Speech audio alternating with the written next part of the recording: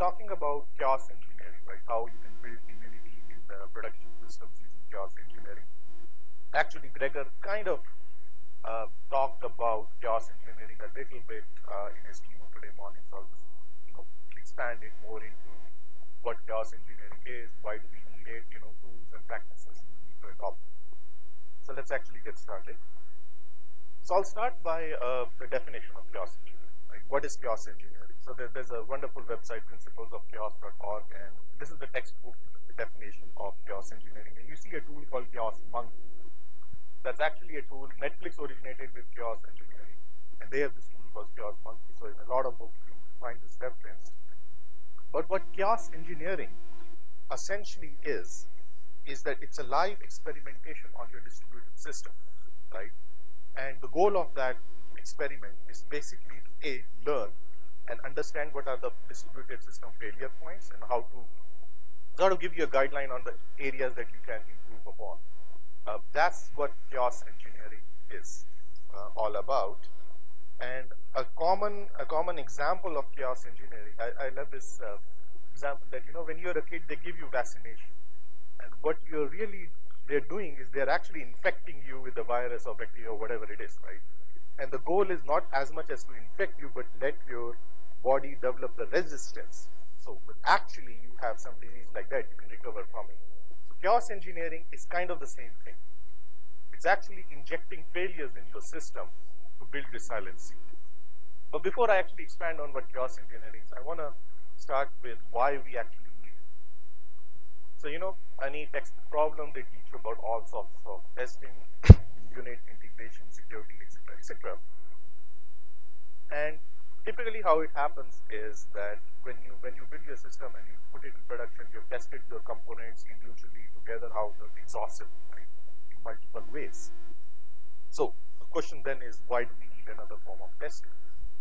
Well, with all these testing, the focus of your test is actually on your actual system, right, how it behaves. But there is one thing missing in all of these tests, which is what chaos engineering actually tests. And that one thing is, how does system behave when it's actually running in an environment? So unit testing, even integration testing, their focus is on the code, not on the interaction between the code and the environment. So there are some nice examples, right? You see the traffic light and you test it thoroughly and everything works. And it's deployed in the production environment and see what happens, right? It's basically useless. Same thing can be said about that cupboard drawer. So what is important in actual systems, distributed systems, is that you need to test the system itself and you need to test the environment on which that system operates. And that's super critical. And that's what chaos engineering mostly focuses on. So the problem is that the world is chaotic, right? I mean, we are operating at a large scale. You're deploying your applications in AWS, Google Cloud, Azure, whatever your cloud environment is. And things fail at scale, right? There are many moving parts of a distributed system, your disk storage, things can go wrong. There are a couple of examples here, right? Hard disk fails, network goes down, etc., etc. Point is, the world is naturally chaotic. So you have to, there's no way you can actually prevent that chaos from not happening. But what you can do is to be prepared for it and know what to do when it actually happens. And that's what we're going to see how. So people tend to ignore the environment, right? I know we deploy the application in AWS. It's AWS job to take care of all the environment works perfectly. Well, it is, but the problem is there are things that are beyond their control. Things happen. And you can't just ignore the environment, right? So when you test it, even if you have a staging environment, which is exactly a replica of production environment, there are differences. And you have to take into account. So there's a common example of Mars rover, right? You're putting this probe on Mars. So you make an assumption of this is how my environment is going to look like. And you test, like astronauts test for zero gravity on Earth, etc. You kind of simulate the environment on your local testing environment. But the problem is you have made a certain assumptions about the environment. This is how the environment are. How do you know that those assumptions are correct. I mean, you're making an assumption that fine, the network is reliable. Is it? What happens if there's a network failure? The problem with the environment is beyond your control. Once your application is, let's say, on AWS or whatever cloud, that's it. You can't control AWS, right? You can control your application, but you can't control your environment. So environment is something that you should not ignore. So there are common fallacies of distributed computing, right? We tend to make an assumption that we have a reliable network, bandwidth, etc., etc. If you go to this website, they list you like 8 fallacies of distributed computing. But the whole common point is that never make an assumption that your environment works perfectly. It doesn't, right? What you need to do is you need to take into factor what to do if things fail. So understand how your environment, how your system would behave in case of a failure. Build resiliency in the system itself. So one of the common failure conditions is cascading failure. So a distributed system, there are these set of interconnected components, right? So one component depends on another component, that depends on another component. You test all these components individually, fine. But what if there's a component on the back end that fails and you don't see the effect immediately, but there's another component depending on it, which depends on another component, and eventually the failures kind of creep in. And what happens with these cascading failures is because there are so many moving parts of it, it's not possible for you to anticipate every kind of failure up in advance. And they're triggered usually by very unusual set of circumstances, right? Something that you never thought, and you have a problem with your system and your system is running in production safely, everything's great for 1 year, you think everything is good. There is some very, very, very unique condition that gets triggered, and one thing leads to another, and ultimately you have a crash. Turns out this actually happened. And this happened on February 28, 2017 in AWS outage. So this is actually the incident report. This report was finally prepared by the CTO of Amazon, Werner Vogels. So a lot of websites in US actually on the eastern coast stopped working because of this outage. And what happened was the simple storage service, S3 service, went down on the US East region. And there are a lot of other services that are dependent on it. So slowly and slowly everything started shutting down, and I think the outage lasted for 4 hours. And how it started, as per the report, was that one of the operators, he entered some wrong set of commands. And there were like hundreds of thousands of websites affected. This is a perfect example of cascading failure, right? You may not be dependent on S3, but there are other services that you're dependent on who in turn depend on S3. So even if the S3 fails and you're not dependent on S3, your service is going to be affected. So point being, no matter who your cloud vendor is, no matter what your environment is, don't make an assumption that it would work fine. It just won't. So finally, let's get back to chaos engineering.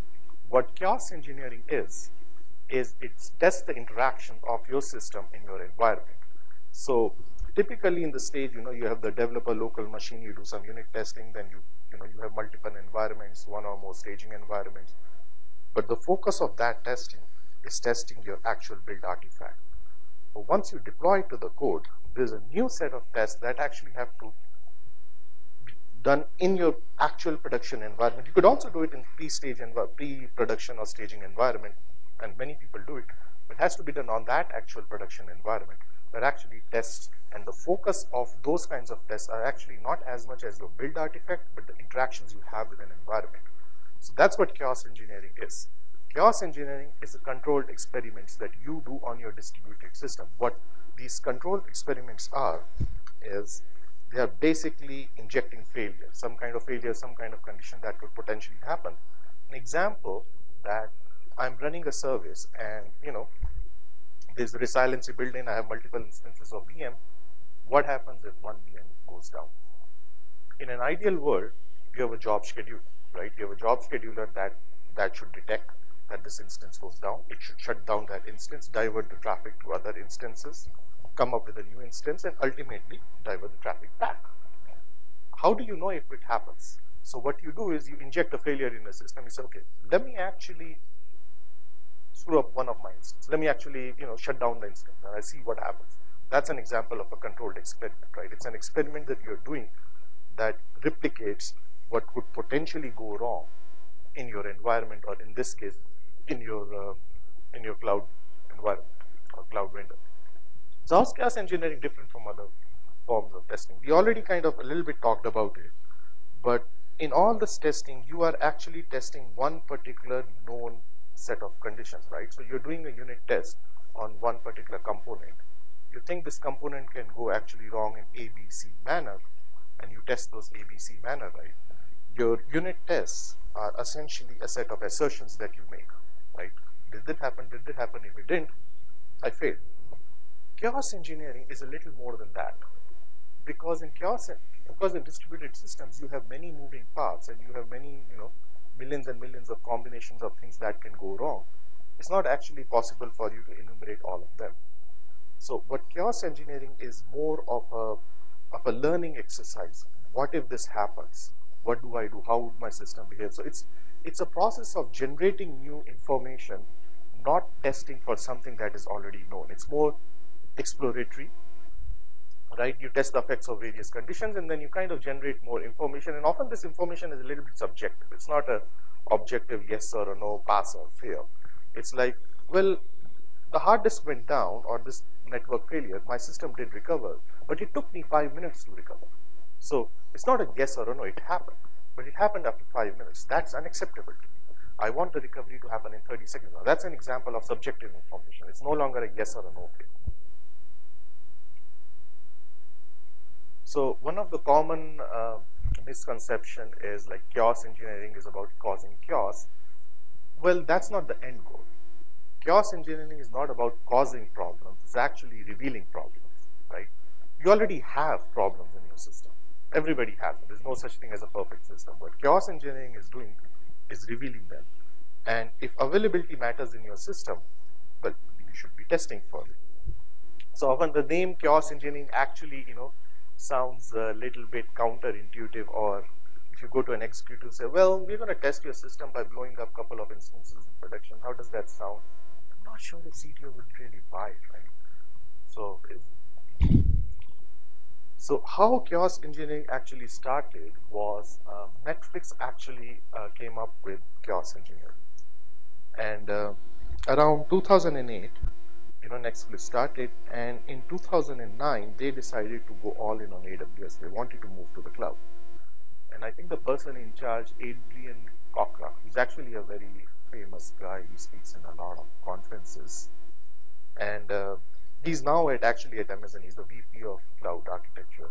So he started that, and with that transition, what kind of happened was the environment that was up until that point was in your control, now is no longer in your control, because now you're relying on AWS for that. And I think around Christmas or something, there's an actual outage that happened, and Netflix was like kind of down for 24 hours or something at the peak season, and that actually caused a lot of revenue. So the whole chaos engineering concept was actually born from that point of view, that these things are likely to happen and we can't control it. We might be able to, build resiliency that we would be able to recover if such a thing happens. So they generated a set of tools. It started with what is called this Chaos Monkey, the stuff that you saw on slide number 1, right? That's Chaos Monkey. And Chaos Monkey was the most simple form of tool. So Chaos Monkey would just start with, shutting down certain instances of a service, and gradually they came up with a new set of tools, and they named Chaos Kong. Chaos Kong gained notoriety for shutting down the entire region. And finally, they have something called Chaos Automation Platform. And what Chaos Automation Platform does is that it actually periodically does live experiments on your running system, 24/7. So they have a whole team. One of my colleagues, actually, she works there. They have a whole team. They monitor. They do it. Everybody knows. And it forces the developer mindset that such a thing would happen. Don't make an assumption that it won't, and build a resiliency in your system right from the development stage. So it's an organizational shift, or like a change of mentality of how you actually develop your software. Your development cycle itself has to incorporate the fact that failures are going to happen. you have to take into account that and build resiliency right from the start. So they actually, all these tools, Chaos Monkey, Chaos Kong, later on got open source, and they have now what is called as a simian army. We'll cover that, which is basically a set of all of these monkeys and animals that are going to cause all sorts of disruption. They're open source, so you actually can access them. There's a book on it also. So before we actually start chaos engineering, let's actually talk about what are the prerequisites for chaos engineering. Well, as I said, chaos engineering is about generating new information, right? Chaos engineering is not about fixing known issues. So the first thing is, if you have a known issue in your system, then it doesn't make something like chaos engineering to work, because you already know there's a problem. Why would you do chaos? It's not going to generate any new information. Any information that you have is known. So the first thing about chaos engineering, before you start to adopt chaos engineering, is you at least fix all the known issues of your system, right? That's the first prerequisite. The second thing is that you're going to inject a failure, and then you're going to observe what's going to happen. How would you observe it? Well, you observe it because you should have monitoring, right? So the second prereq is that you should have adequate monitoring on your system. And I'm emphasizing the word adequate because, monitoring, again, is a little bit of a gray area in the sense what kind of monitoring you have. And some monitoring might just, monitor the instance of health, of services, and so on. But you need like detailed monitoring. You need like logs. You need to know what's actually happening inside the system. So you need to have adequate monitoring of chaos engineering.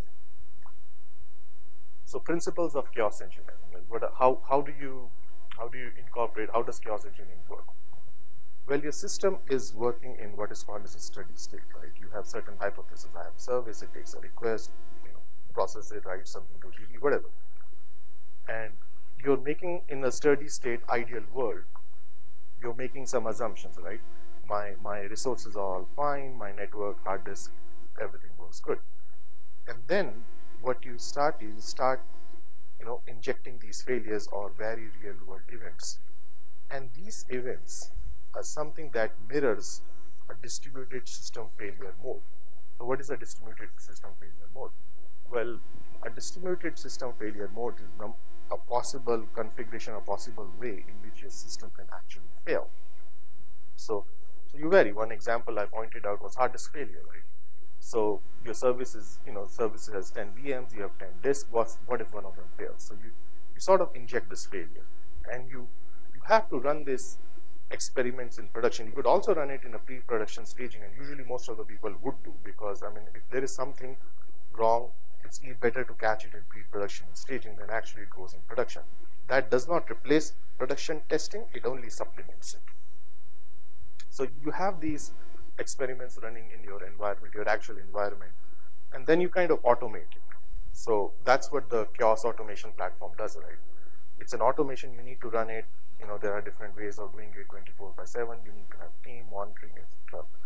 And there's a concept in chaos engineering that says minimize blast radius. What minimize blast radius is start from small. Like don't inject a big failure like 2 of my 3 regions failed right from the start. Start small, because if you inject a failure, and if you inject a big failure and things go out of control, you may not be able to recover it. You start with something very small, right? One instance or one service, probably a tier 3 service. It doesn't even have to be, it shouldn't even be tier 1 or tier 2. Failed, right? So you've isolated a very small failure that probably does not impact the customer directly. And if everything works, good. If everything doesn't, you've identified a weak point, fix it. It's like an iteration, right? So now we know that on tier 3 services, one of the resources we are fine. Let's actually move to tier 2 now. So we do the same thing in tier 2, you inject a failure. So essentially, you start with a very small blast radius and you gradually increase it. And ultimately, your goal is that if a big failure happens, either the service should recover or at least fail gracefully. In Netflix, I think they have something like that when you actually log in, you see the recommendations of all the movies, right? And if the service that fails, your stuff would still work, except you just won't have the recommendation. So that's a graceful failure, right? It doesn't really affect or terribly affect your user experience, sure, you might not have recommendation at that point of time, but if you're watching or if you are looking to watch one particular movie, you can still do it. Nothing stops you from doing that. Okay, so we talked about experiments, right? I kind of briefly touched upon it, but there's actually a sequence of steps that you actually have to do. So you first start to pick an hypothesis. So let's have an example. My hypothesis is that I'm immune to disk failure. Then you pick the hypothesis. Let's actually pick a scope. Scope is kind of a minimizing blast radius kind of philosophy, right? So this particular failure affects the set of services. So that's my scope, right? I'm going to inject a failure. If this thing fails, what are the metrics I need to observe in order to see what's happening? So observe metrics could be like, I don't know, my response times, my thresholds, my throughputs which sort of decrease, some kind of metric that I'm using. So you identify certain metric, and then you do is you notify the organization, hey, I'm doing an experiment, right? So it shouldn't come to them as a surprise that what the hell happened. You obviously tell them ahead of time, and you actually run the experiment. So you run the experiment, you have the metrics, you collect that information, you analyze the information, and if things work as expected, good, you increase the scope, and this is the automation cycle that you have. And things if don't, you have identified a failure, fix that, repeat that experiment, and continue. So this is the experimental cycle that, pick a metric, define what is normal, inject a failure, and observe the difference. So here, what you have is you have two groups. You have a control group and you have an experimentation group. Actually, kind of, in medicines and in all this fields, you kind of do it, right? You're testing a new drug. So you have a control group and you have an experimental group. Let's say if you're testing, I don't know if it's ethical to test in animals, but whatever. You have a control group and you have an experimental group, and you kind of observe the difference, right? So chaos engineering is kind of the same thing. The good thing is you're not harming any animal or human in that process. You might be destroying the system, but still better than harming anyone. And then, you observe if everything works fine, good, you increase the scope, you repeat it, and if things don't work, there's a discrepancy, analyze the result, you've identified a weakness, and fix it, and repeat the experiment. So that's the experimentation cycle. Chaos Monkey, we kind of talked about it repeatedly. There's a source code for Chaos Monkey, how they did it, actually included in the link, so you actually can see, and they have good documentation also on it. So Chaos Monkey is like the most basic form of testing. Pick an instance, switch it off, observe the effect, and then you observe if your job scheduler will recreate it or not. If not, then you have identified a weakness, and if yes, everything works fine, then at least you know that when the actual server restart happens, you don't have a problem. So different kind of experiments that I have. Like, obviously this is not an exhaustive list. These are some of the things that you could potentially be facing. And one of the things is, it's not always a binary yes or a no thing, right? Something failed, something passed. Sometimes it's just about latency. My network works, but it's slow, right? So I have Kafka, I have like whole sets of brokers, producers, consumers, one topic accidentally got deleted. So there's always a concept of partial failure. And again, it goes back to the statement I made that chaos engineering, the information you generate from it is a little bit of a subjective in nature. It's not always a yes or a no, but it's all about like, there are numbers involved, there's like gray area in between. So you have all sorts of experiments, let's say you function through an exception. Were you able to recover from it, or were you able to gracefully fail for it? Injecting latency, Kafka, time travel, whatever you can think of. Simian Army. So what Simian Army is it's actually a set of tools, Chaos Monkey, Chaos Kong, and a whole bunch of tools. And these tools, all they work together to essentially try to disrupt the system. And if you can survive this army, then you're happy, because when the actual outage happens, you will be fine. There's again a link, GitHub link for Netflix, so you actually can check and see what's Indian Army is all about. So adoption in an organization. Now this is actually a little bit of a challenging thing. And why it is challenging is because there is a mentality shift, right? You're actually doing something live with production that can impact the revenue. So it's hard for executives to buy it. When the idea first came in, I mean, nobody was buying it until they actually faced the issue. That's what happened with Netflix during that Christmas break. So, and also adoption is a little bit complicated because in an organization you have 50 teams. Some people feel they're ready, some people feel they are not ready. So typically adoption is not a yes or a no again, but there are strategies around adoption, right? There are strategies around. Some team says, well, we are willing to participate, but we don't want you to do anything in production. We are fine with pre-production environment, and that's about it. Some people will say, well, we are not ready, sorry. And some people might say, oh, we are confident, everything's good. So typically how it happens is that there's actually a kind of a configuration that you have to create. When my team was working on chaos engineering at JET, what they had was they developed all these tools, Chaos Monkey, Chaos Kong, and so on. And then we had a set of configuration for each team. So they can configure what are the services that they can opt in and opt out. And we kind of monitor it in the sense that you shouldn't opt out everything, or you can opt out everything, but if you do it for long, then there's something wrong, right? You're not building for resiliency. So there's that configuration aspect of it. Some teams should be able to opt in and opt out, and then you need to automate these experiments, right? They shouldn't be like one-off.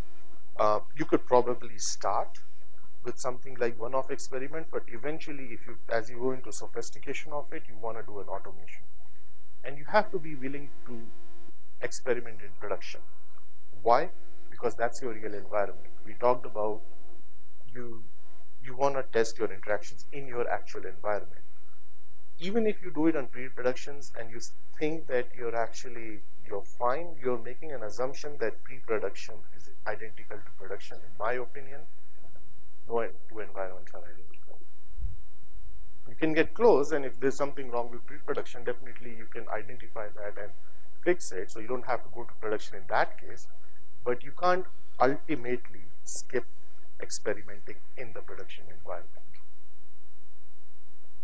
So they have a concept of game days, and game days is like a fire drill, right? So when you have a fire drill, your manager tells you, well, there's going to be a fire drill, and everybody vacates the office in the morning, 10 a.m. and there are emergency points. There are actually 2 emergency points here also, by the way, in case you didn't notice, and everybody's supposed to assemble.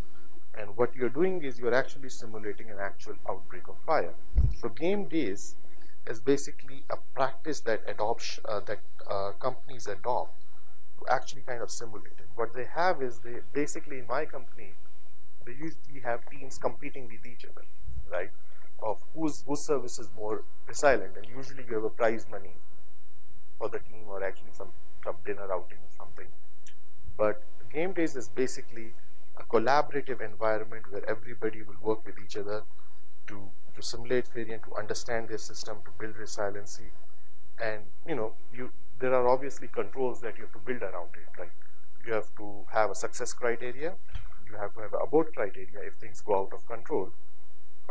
You obviously need to have some dashboards, you're monitoring some metrics and so on, and you need to really practice it. Okay, these are the failures that we are going to inject. This is going to be our rollback plan if things go wrong.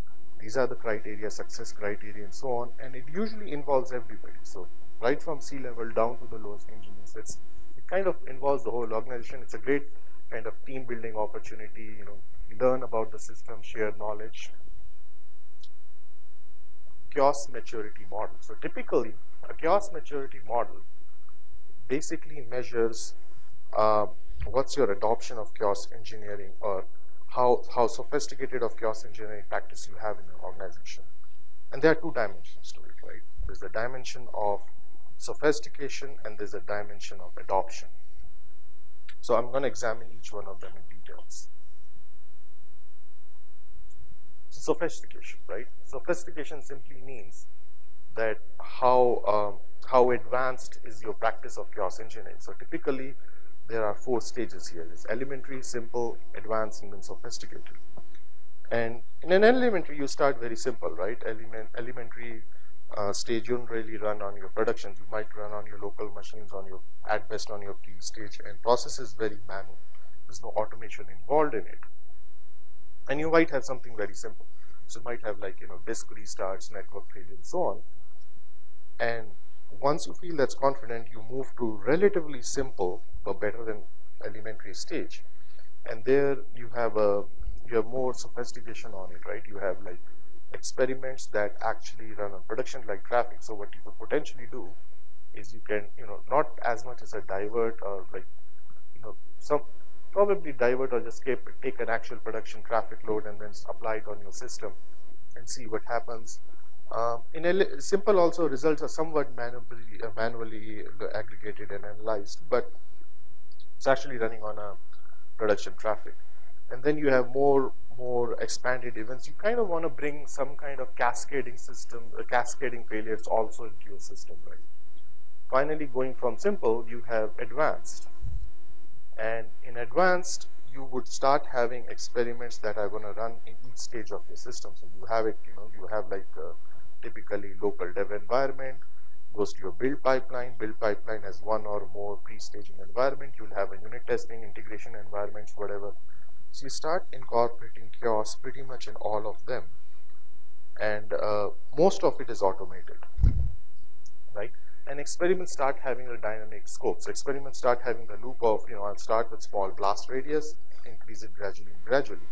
And finally, that's the most advanced. And before that, you have a sophisticated also, which is also experiments kind of run in productions. But, there might be some frameworks, etc. And you might have to do something manually, manual terminations, and so on. So the another dimension to chaos maturity model is adoption. How much is your organization adopting it, right? So you start with the shadows. In the shadows, they like to call it. So you have few systems covered, and then this is usually how chaos engineering would start. That some of the teams say, hey, we should do something about it. There's no organization-wide mandate, right? And they're kind of an early adopters. They might do some infrequent, and then you move into something like investment where at least the higher management buys in, okay, this is something we should be doing. And slowly you have some resources dedicated to it. You might have multiple teams and so on, gradually moving to something like an adoption, right? Where you now have a dedicated team. And this is where most of the sophisticated organizations would have. They actually have a dedicated team that actually works for chaos engineering. And then you have a more complicated incident response system that if something happens, the person on call is notified, and critical services are now starting to practice. And then you finally have like cultural expectation. You have like built in all critical services would be tested. Chaos is a regular part of engineering development cycle. It's a regular part of onboarding. Participation is like the default behavior. You should not opt out unless you have a very good reason to do so. So there are a lot of organizations that use it. Netflix obviously started it. A colleague of mine does it at Microsoft. My previous employer, which was Jet.com, acquired by Walmart, so they do it. And there's this whole bunch of companies that actually form it. Some of them, obviously, not everybody's at the same page. Some of it practices it relatively less adopted. Some of them are more adopted. But it's actually entering a kind of a mainstream discipline now. So there are plenty of resources. For basics, you just start with the Wikipedia page. Then Principles of Chaos, which is like the official chaos engineering page. Then if you want to implement the tools, there's actually a chaos toolkit. So chaos toolkit basically will have chaos monkeys and all those sort of libraries that you can take to build your own tools. Chaos IQ is actually a consulting firm. It's run by a guy named Russ Miles. So Russ Miles and Associates. He's also a very frequent speaker in many of the international conferences. And then there's this company called Gremlin, and Gremlin actually were the people in Netflix who originated with chaos engineering, and they decided to leave Netflix and sort of commercialize these ideas. So that's what Gremlin is. There's a book on it by O'Reilly about chaos engineering. So ending towards the conclusion, environment is something that you cannot ignore, right? It means your interactions to the environment that needs to be tested. and failure is something that's bound to happen. So rather than, you know, putting yourself blind or saying, you know, failure can't happen, embrace it, know what happens, know how to deal with it. And for best resiliency, you need to continuously run these experiments in production. And what chaos engineering ultimately does is it builds confidence in your system, right? You know your system can withstand failures, you know when it can gracefully degrade where and when necessary. Thank you.